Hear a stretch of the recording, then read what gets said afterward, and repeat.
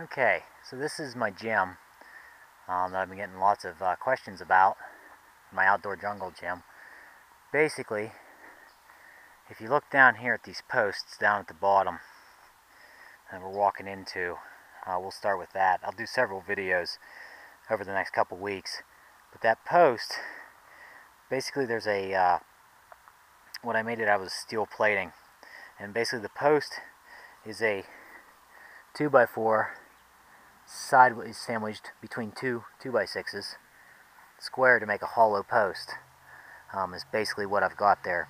And then I set it in these steel pieces I made. Basically, you can't see because of the grass from cutting mowing. Basically, it's a piece that runs down and is bent at 90 degrees, across and back up, with these two straps across it, welded across to keep them together. At the bottom of this post, there's a 3-inch steel casing pipe that is driven down into the ground just a couple feet, basically to keep it from walking. And then I built these cement pillars to keep it from sinking any further. So that's what I've got there as far as all the posts are all set up like that. This ladder is basically to help stiffen it. I just made that out of crate metal from ATVs, the crates that they're shipped in. But that's pretty much what I got. As far as posts, I've got 3 12-foot posts. There's 3 you're looking at there on the monkey bar end of it. There's 3 12s made the same way. The 20-footers for the rope, they're made the same exact way. But if you look on this far one here, you see I've got the 2x6s spliced up there, and then I have the 2x4s overlapped, spliced down a couple feet to keep the strength in it. All these brackets that I made, these angle brackets and flat plates, I cut out of the same metal and made brackets to hold the beam. My I-beam, which basically all it is 2 2x4s laminated together between 2 2x6s to give me that lip to grab with my fingers. And then obviously another stability post runs up for the rope. If you look at the top of the rope, you can see that I built angle pieces, again made out of Yamaha crate metal. And then I have big heavy axle square U-bolts from aluminum trailers that are down through the top on a steel plate that hold the rope. And the 2 outer ones are for my Olympic rings, which are not hanging there at the time.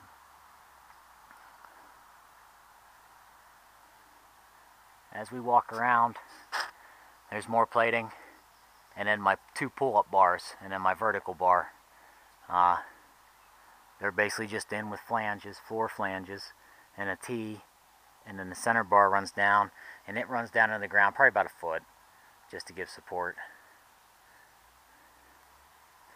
And then obviously my pegboard, the pegboard wall and rock wall. You might see the owl up there. He's there to scare away the woodpeckers. They attacked this spring. They've got 2 holes in it. One almost to the top on the one post for the rope. And if we duck under, try not to blind you with the sunlight here, and we jump to the other side, one right there. And this is my wall ball station. This is where we do burpees with med balls and do the wall balls. As you can see, I got rings hanging on my monkey bars. Monkey bars are 12 foot high, and then the rings hang down low enough that I can't touch the ground, but I was able to do some ring work there with them. The salmon ladder, these 2x4s, these are to give depth to the holes for the pegboard, and also just help lock these 2x6s together so they don't warp and bow. Keep them. This 2x4 here is basically a safety rail for anybody on the monkey bars. If you can't make it across or make it back, you can put your foot on there and walk back across. If we go back around here, there's the salmon ladder. I don't have my extra pieces slid in. I have to be honest, I've been slacking on it. I do have pieces that slide in. There's a bee. Do the pieces that slide in right here that shorten that distance halfway. Right now they're 12 inches apart. With the pieces they are 6 inches apart. There's a woodpecker that started another hole, by the way. And then we got my permanent plyo stands and my homemade using Weston bars, Nerf bars off of a Chevy Suburban. My little glute hamstring developer, whatever else I can think to use it for.